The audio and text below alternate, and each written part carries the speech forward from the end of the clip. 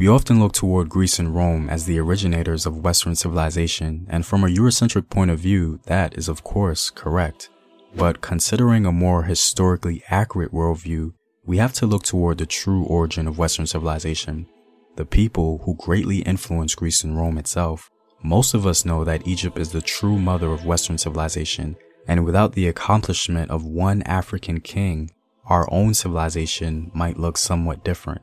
Today, we're going to talk about the most important man in the history of Western civilization.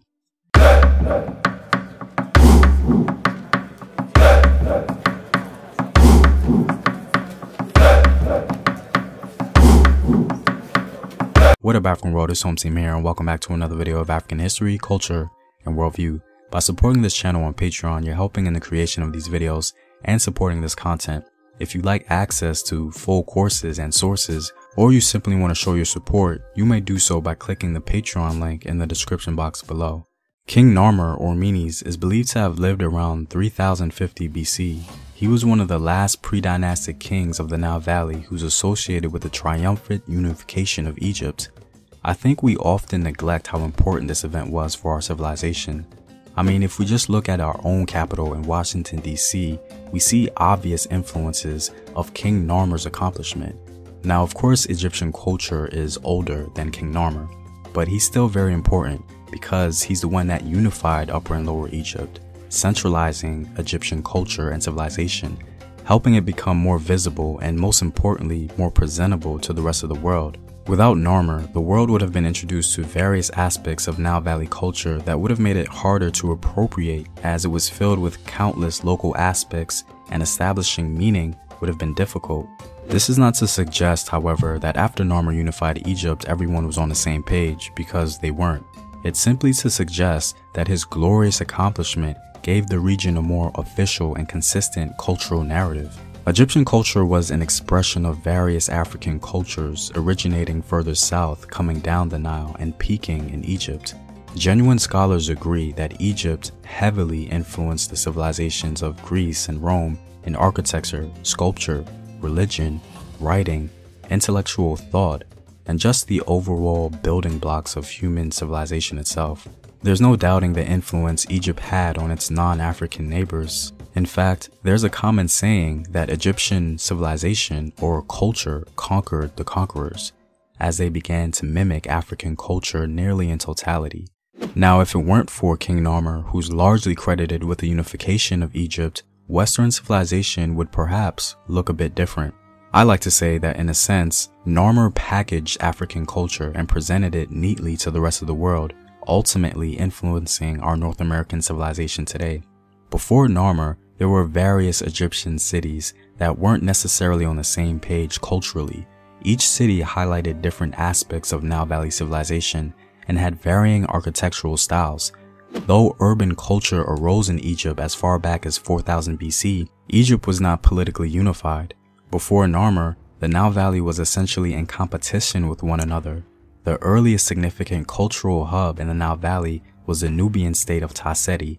At one point, Nilo-Saharan Nubians of Tasseti were the most culturally dominant, and some suggest that they were indeed the most influential. If they continued their dominance, Western civilization would perhaps be different. Thus, King Narmer had to compete with various Nubian, Egyptian, and perhaps even Libyan city-states, all of which were vying for power, influence, and dominance over the entire Nile Valley. And this African struggle was to determine the entire cultural fate of Western civilization itself, going on to birth popular culture's most beloved civilizations, Greece and Rome. So how did it all begin? King Narmer is believed to have come from Nekhen, mostly known by its Greek name Hierakonpolis, a capital and shrine city of the god Horus. Interestingly enough, if he didn't come from this city, perhaps another Egyptian deity would capture the imagination of the Nile Valley. But Horus was certainly a popular figure in Narmer city and was therefore highlighted above all the other local gods along the Nile due to Narmer's victory. However, according to the Egyptian historian Manetho, Narmer originally came from Thinis, a city in Upper Egypt or Southern Egypt. One of the prime pieces of his unification of Egypt is a stone tablet called the Narmer Palette. The palace depiction of the famous warrior King Narmer or Menes as wearing both the red crown of Lower Egypt and the white crown of Upper Egypt is generally interpreted as a symbol of Egypt's unification into a single nation. Besides King Narmer's name, the tablet contains details of the many military victories he won while consolidating his power. A ceremonial mace head also discovered in that city depicts Narmer as capturing 120,000 men, 400 oxen, and countless goats, and the cities of northern Egypt in the Delta. After this victory, Narmer is believed to have married a Memphite aristocrat in order to consolidate his power. Queen Neithotep was possibly that noble heiress. Narmer continued his conquests, driving his armies into the eastern desert, where an inscription was discovered on the rocks of Wadi Kash on the Coptos trade route. The unification of Egypt by Menes established one of the earliest forms of centralized government in Africa. Because of Narmer, Egypt entered a period of rapid development that included the regulation of trade links and the construction of palaces, large tombs, and religious temples, as mentioned before, preparing the so-called package of civilization for the Western world. In addition, greater emphasis was placed on creating methods of irrigation to produce the abundant crops needed to sustain Egypt's growing population.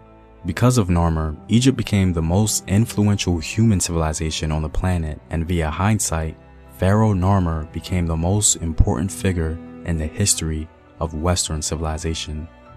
Well, I'm all out, guys. If you like these videos and want to help in its continued production, consider supporting the home team on patreon.com.